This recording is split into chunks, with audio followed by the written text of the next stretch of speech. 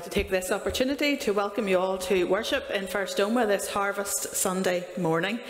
As has been our tradition in the last number of weeks, I'm going to invite you to turn round and wave to the people in front and behind you, and also take the opportunity to look at the wonderful window decorations.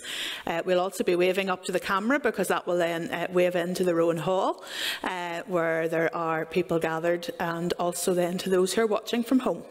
So let's turn round and wave to one another a welcome to worship.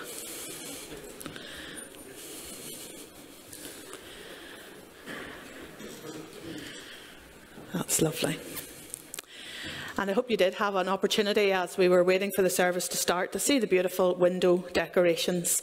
And I'd like to take this opportunity to thank Flo and all the window dressers for all their hard work in putting together this harvest display for us.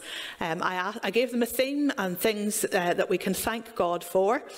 So as you look at the windows, you can see different depictions, some thanking the NHS, some giving thanks for the harvest, some giving thanks for communication, some giving thanks for God's word, and a whole variety of other reasons, giving thanks for the bees and the flowers and the pollination that enables us to have this wonderful harvest. So again, have a look around before you leave. Unfortunately, just from your seats, as we're not allowed to wander around the church, and enjoy that wonderful creative talent that we have here in First Omagh. And as a sign maybe of your appreciation, because you'll not be able to speak directly to the people who've done the windows, let's just give them a round of applause.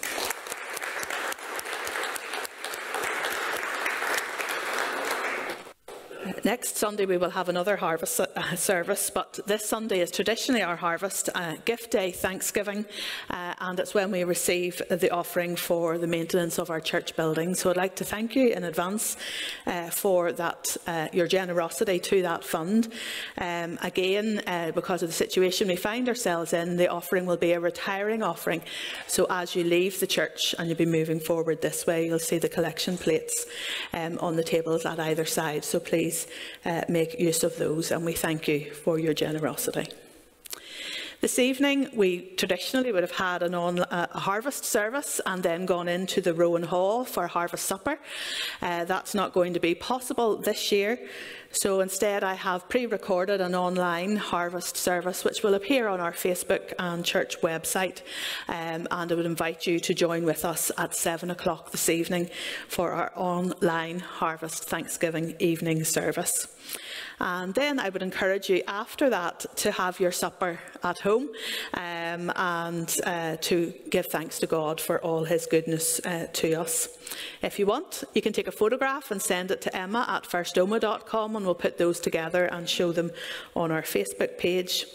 And I've also created in the First Omagh gathering place a room called the supper room, which is really a video chat room. So if you go on to First Omagh gathering place at 7:45 and click on the supper room, then your video, so you will be seen having your supper, and it will also show anyone else who's joined the supper room, and I'll be there from 7:45, and all we'll be doing is sharing a cup of tea and a little bun over the internet and some conversation with one another. So trying to simulate what we would have had in our Thanksgiving supper had we been able to meet in the Rowan Hall. So if that's something that you would be willing to do, it'd be lovely to see you there. And then I'll be able to see you without a mask on, which would be great. Next Sunday, as I said, our harvest service will be for those with surnames I to Z. Again, we're split the congregation into alphabetically to enable as many people as possible to attend service at harvest time. So if as you've been here, those of you who are in the church this morning, we would encourage you next week, if you're able to watch online from home rather than coming in, so that those with surname I to Z will get a place in the church. These are strange and challenging times, but as we help one another, we will all benefit from it. Then just a highlight, Thursday night our Prison Bible study has started on Zoom. I'm meeting at 7:30 with anyone who'd like to join with me on Zoom, and Audrey is meeting at 10:30 in the morning. So if you would like to join that Bible study, then contact either Audrey, Hodge or myself, and we'll give you the details that you need to join with us. Those are all of our notices for this morning. This harvest season, let us proclaim God's bounty and blessing. Let us proclaim God's goodness and providence. Let all who are hungry come and eat from God's provision. Let any who are thirsty come and drink from God's blessing. Let us rejoice in our generous God. Let us pray. Heavenly Father, creator and sustainer of the universe, we are awestruck before the beauty of the world, the ever-changing sky, the variety of colour, the immensity of the night sky, the delicate, intricate detail of the tiny flower. We thank you for this season when the earth, rain and sun have again performed their miracle of producing a harvest. We thank you for our food and drink in such variety and abundance. We praise you for the music of the seasons in birdsong and insect drone, in wind and flowing water, in the rustle of leaves and the crash of thunder. We thank you for the work of composers making music of all kinds to move and thrill us. We thank you for all who perform as soloists, members of choirs and small groups. We thank you for pianists and organists and other musicians who will lead in worship this Sabbath day. Though you made this wonderful world for our good, we confess that our selfishness, greed and desire for control has resulted in us treating it as our property rather than as your gift. We have denuded the land of trees, polluted the water and the air. We have failed to value and respect others. Instead, we have abused and deprived and even killed. We have failed to appreciate ourselves. Instead, we have damaged our health, closed our minds, and neglected our spirits. We have even failed to appreciate you, ignoring your word, rejecting your love, and forgetting your presence with us.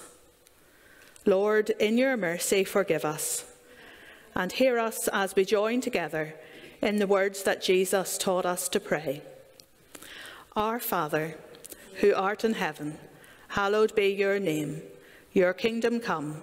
Your will be done on earth as it is in heaven. Give us this day our daily bread, and forgive us our trespasses, as we have forgiven those who have trespassed against us. And lead us not into temptation, but deliver us from evil. For yours is the kingdom, the power and the glory, forever and ever. Amen.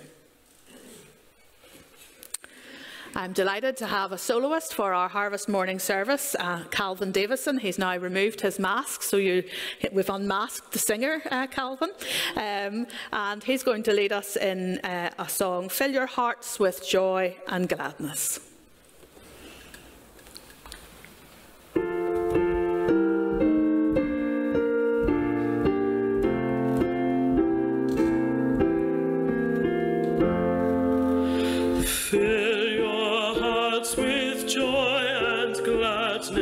Sing and praise your God and mine. Great the Lord in love and wisdom, might and majesty divine.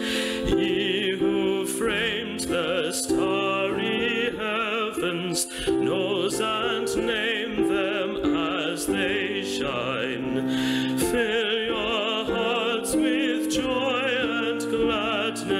sing and praise your God and mine. Praise the Lord for times and seasons, cloud and sunshine, wind and rain, spring to melt the snows of winter, till the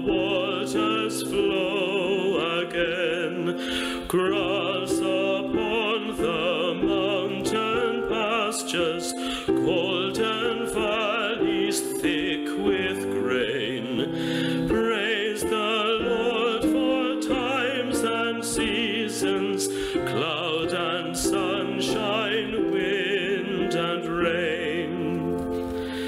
Fill your hearts with joy and gladness, peace and plenty crown your days. Love his laws, declare his judgments, walk in all his words and ways. He the Lord, and we his children, praise the Lord, all people praise. Fill your hearts with joy and gladness, peace and plenty crown your days.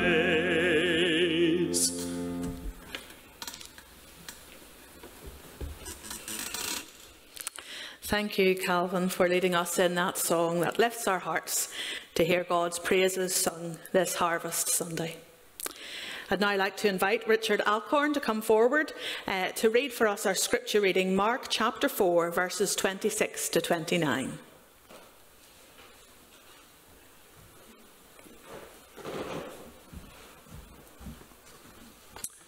The parable of the growing seed. He also said, "This is what the kingdom of God is like. A man scatters seed on the ground, night and day. Wherever he sleeps or gets up, the seed sprouts and grows, although he does not know how. All by itself the soil produces corn, first the stalk, then the ear, then the full grain in the ear."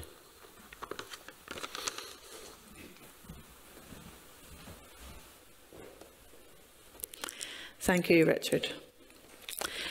You're now in for a treat. Our choir aren't able to sit in our choir stalls at the moment, but thanks to John and his ability to play and sing and record on his phone, and thanks to Peter for putting it all together, the choir members have sung individual solos or duets from home and sent those through to Peter, and Peter's put them together.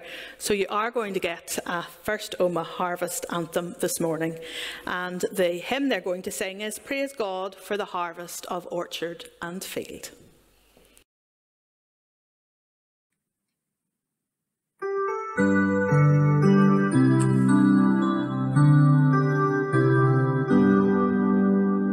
Praise God for the harvest of orchard and field.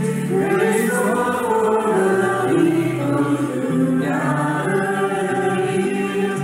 The Lord's of labor, the skills of IT, the patience of science, the power of machine. Praise God for the harvest that comes from afar, from the market and harbor, the sea and the shore. Goods packed and transported and gathered and grown by God-given laborers from sea and unknown. Praise God for the harvest that's poured late and light, then sifted and sprouted, or shaped and refined, for oil and for iron, for copper and gold. Praise God who in love has provided them all. Praise God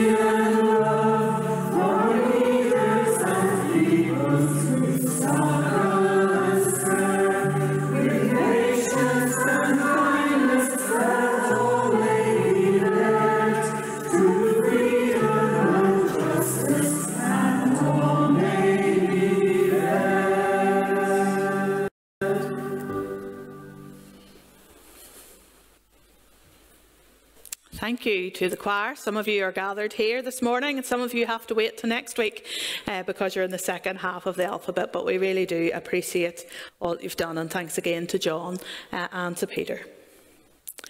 So over the last number of weeks, we've been looking at things that we can give thanks to God for, and we've been filling in a Thanksgiving jar. And so this morning, we're giving thanks for the harvest of orchard and field. And here we have the harvest of orchards and field. I purchased these in one of our supermarkets, and so we also want to give thanks for the service of those who worked on the front line during lockdown, ensuring that we had enough food in our cupboards and in our fridges during lockdown. So we thank them for that, and we thank the farmers who have grown the fruit and the vegetables and the food that we eat. And whenever I'm in shopping, I also have to give myself a little treat. So we do give thanks for chocolate bars as well. A little bit of everything does you no harm, isn't that right? But we're thinking about harvest this morning, and earlier in the year I sent away for these bee balm packs. I had seen them advertised on that wonderful advertising tool Facebook, and I thought, oh, I'm going to give those a go, because it says all you had to do was scatter them on the soil and that they would disintegrate into the soil. You didn't have to sow them, you didn't have to prepare the soil, you just scattered them on the surface and they would break down and you would have lovely wildflowers in your garden. So I planted them in early spring and thought, oh, this is going to be great. And I waited for April to come and go, and for May to come and go, and for June to come and go, and there was no sign of any wildflowers, and I was so disappointed. So I thought, I'm going to go away on the month of holiday in July, and maybe when I come back to the man's garden we'll see some wildflowers. So I went away in July, and whenever I came back, not a sign of a wildflower where I had planted them. I had followed the instructions and just scattered them on the top of the soil. I don't know whether the birds have taken them away, but I don't think they have. So I was so disappointed that I looked online at the instructions onto the website, and I was going to maybe write a letter of complaint because I hadn't got my wildflowers as promised. And as I was reading down, it said that sometimes it takes 2 years before the wildflower will take root and flower. So if you don't get anything in the first year, wait, be patient. It might come the following year. So I'm going to have to wait another year to see if I can get some flowers in my wildflowers in my garden. Well, I didn't actually have to wait that long, because I'd also given a packet to my good neighbour Hubert, and he, being a true gardener, didn't really believe that it was as simple as that. So he planted his in the greenhouse, and with lots of sunshine and warmth he was able to transplant some of the wildflowers into the man's garden. So I have had a colourful display from those seeds, and I look forward to them and to the ones that are still buried in the ground producing wildflowers against the fence next year. So next year maybe I'll have photographs to show you for that. But it takes a long time for seeds to grow, and whilst we wait, there's not an awful lot that we can do about it. Yes, we can water and we can fertilise, but the seed itself must sprout and take root, and that root must grow, and a little stem needs to make its way to the surface until it's time to peak above the ground. Then we have to wait for that stem to grow and for the bud to appear, and then eventually for the beautiful flower to arrive. It's the same with the apple trees.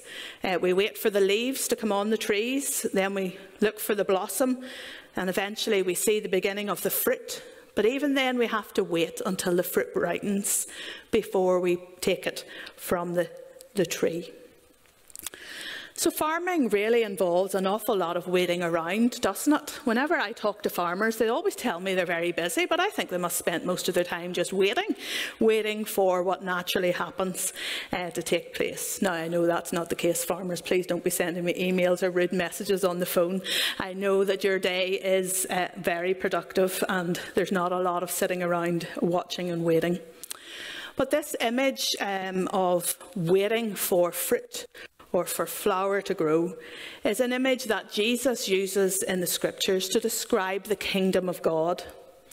He tells us, as Richard read for us, that a farmer plants the seed and then he has to wait day and night through wind and rain and sunshine to see if that seed has taken root. He can't tell from the surface whether he's going to have a harvest or not. He has to wait for the first sign of that little stem coming through the ground, and then watch and wait as it grows, and wait and wait and wait, and only harvest when the time is right.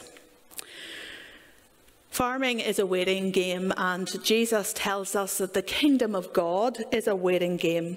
We don't get instant results. It takes time and patience and the right conditions for God's kingdom to come into effect in our lives and in the lives of those around us. Are you good at waiting? I'm not all that good. How did you find lockdown, waiting to be released? Did you find it difficult, stressful, anxious? But like me, in that waiting, did you begin to notice the things that were going on around us naturally? The bird song, the blossom, the long chats on the telephone or over the internet. The appreciation of those small details in life that often go unnoticed because we are rushing by. So waiting time is not wasted time, but time to allow an idea or a thought to develop and flourish. And it's often in the waiting that God brings about his kingdom.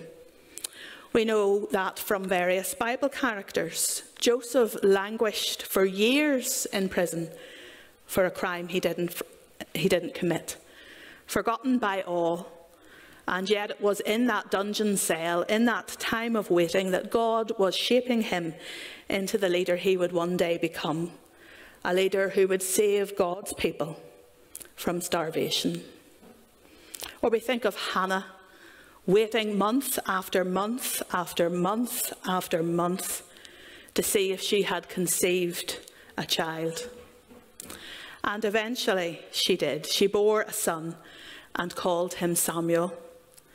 And as a young boy, Samuel was called by God to follow God in the darkness of the night. But that young child would wait until he was an old man before he would anoint King David as the king over Israel. So his whole life, and even before his life began, it was a season of waiting for God's kingdom to come into effect.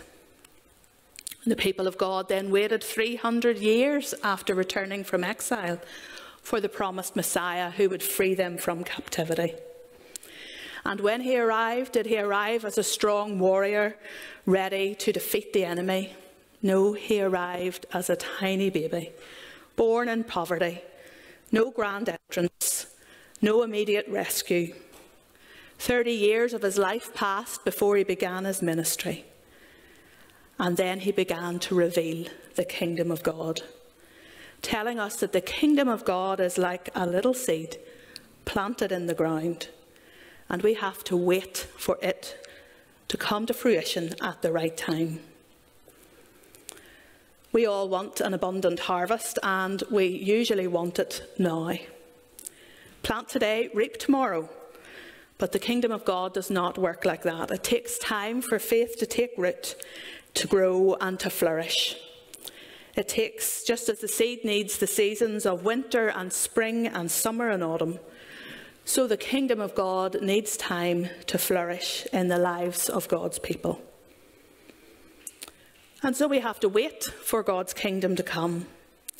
We think, for example, of our children's ministry, where we take a young child and we baptise the child and seek to promise to bring it up in the teaching and love of God, to nourish the child. The child then comes to church and to Sunday school, to jigsaw and blast, and to whatever other activities that we put on for it. And as it grows, we hope that that seed of God's word would flourish in their lives and that they would play their part in the kingdom of God. But one of the things that is so heartbreaking at this time is our inability to run many of our children's ministries. And it can seem that the wait for us to start is just so long. Yet we need to remember that God is at work in the midst of this waiting. He is in it for the long game. He will patiently work in the lives of those children when they're in their homes, when they're watching on the internet, wherever they may be.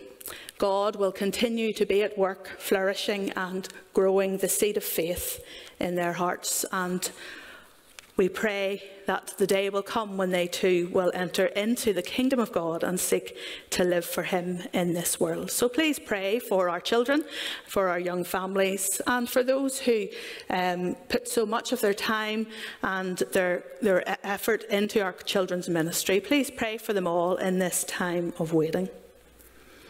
Or maybe you're someone who's waiting for the prodigal to return, where a child has grown up in the teaching of the church but has wandered away, maybe even for decades. But let's keep praying for the right circumstances where that seed will begin to grow and flourish in that person, and that they will come to faith for themselves and see that God's kingdom is real and is at work in their lives. Coronavirus and lockdown has provided us with an opportunity to stop and reflect on our own lives and on what's important in life, making us think about God, maybe for some people, maybe thinking about him for the first time in a long time, and asking if he is relevant for their life. All churches here in First Omagh, across Omagh and across Northern Ireland and the UK and the world have had to stop our worship services meeting physically, but we have embraced technology and we have been using the internet, and that has reached many, many people. So even in a period of lockdown where we feel the separation of not coming together to worship, God is able to use that time of waiting to plant seeds in the hearts and minds of those who are listening. So let us pray for opportunities to see the tender stalks of faith appear in our own lives, in the lives of our prodigals, and in the lives of our community around us. And pray to know the time when we should take action and help people to explore and question faith for themselves. We also wait for God's kingdom to rule and reign in our world. We all know there's sickness, there's poverty, there's injustice, there's hatred and evil in this world. Coronavirus is but one symptom of our broken and fragile world. We've taken more notice of it because it has impacted us in such a catastrophic way. But there are millions of people in this world who are suffering because of poverty and injustice and sickness and hatred in this world. People who are Christians and people who are not Christians. But we as Christians know that there will come a time when that suffering will end, when the Lord returns. That day when there will be no more sorrow or sadness, when the lion will lie down with the lamb, when the wonderful harvest of God's kingdom will come, and we will live eternally with our Heavenly Father forever. But until that time comes, we are in a period of waiting, not inactive waiting, but actively waiting for God's kingdom to come, watching for those signs and being ready to assist in the spiritual harvest that is to come. So I finish with the words of hymn 632. Filled with compassion for all creation, Jesus came into a world that was lost.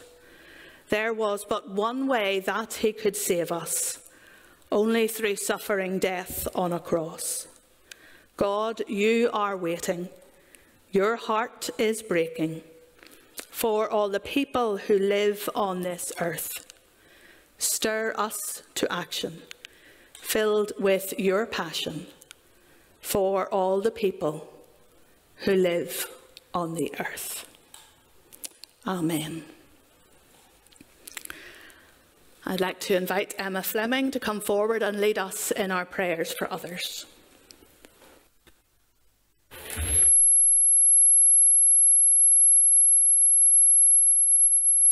us pray. God of the harvest, we come before you today giving thanks for your provision and goodness to us at this harvest time. We are grateful for your love that not only provides for our needs, but also made a way for us to know you through Jesus Christ. It is easy in difficult days to lose focus on what you have given us. So we pray that today, as we look to your creation, a wonderful gift, that we will learn to be thankful for our world. And Father God, in these days when trials seem greater, situations seem more difficult, and our world is in disarray, we come to you knowing that you are good, and your goodness is displayed to us each day in so many different ways. And at a time when our usual ways of living life have had to change, we thank you that you never change, that you are the same today as you have always been, and that as we look to tomorrow, we can trust in you because you never let us down. We thank you too for the many ways in which you provide for us, for our food and family, friendships, housing, health, happiness, and the ways to use our times and talents. We lift to you too the ways in which you remain in need of all these things. We pray for people in our community and beyond who are struggling at this time. We pray for those who have been affected by the COVID-19 pandemic, and we especially remember those who have lost loved ones, all who are facing ill health, isolation or unemployment this week. We pray that each may know supportive relationships, practical provision, real hope and confidence in knowing God's strength and comfort in these difficult days. We pray for government, local and national leaders, and those with influence to exercise godly wisdom and integrity as they continue to make difficult decisions about safeguarding health and the economy. We thank you too for those who are serving and caring for others in churches, in charities and public services, in our neighbourhoods, in our schools, hospitals and nursing homes. We ask that you would give them strength, rest and perseverance as they work to support others. We ask too that they would receive all that they need to thrive as they each prepare for the winter and the upsurge in virus cases. And Lord, we offer ourselves to your service, asking that by the power of the Spirit at work within us, others may receive a rich harvest of love and joy and peace. We ask these, our prayers, in Jesus' name. Amen. Thank you, Emma. And so we bring our first harvest service to a close with that very well-known harvest hymn, "We Plough the Fields and Scatter." I will invite you all to stand and to sing along as Calvin and John lead us in this hymn. Please stand.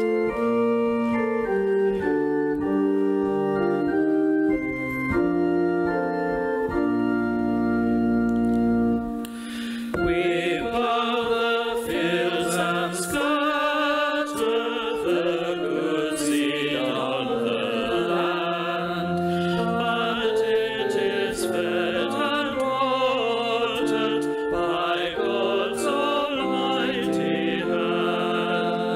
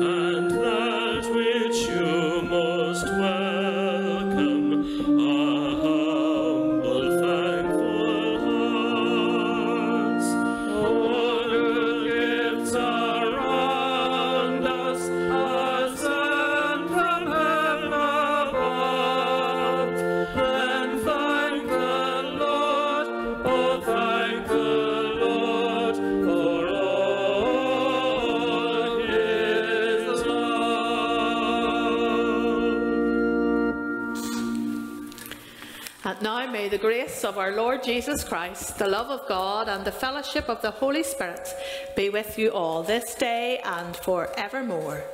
Amen. Could I ask you to be seated, please?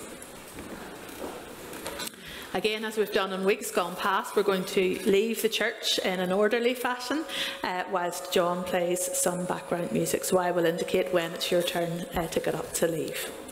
Thank you. The transept.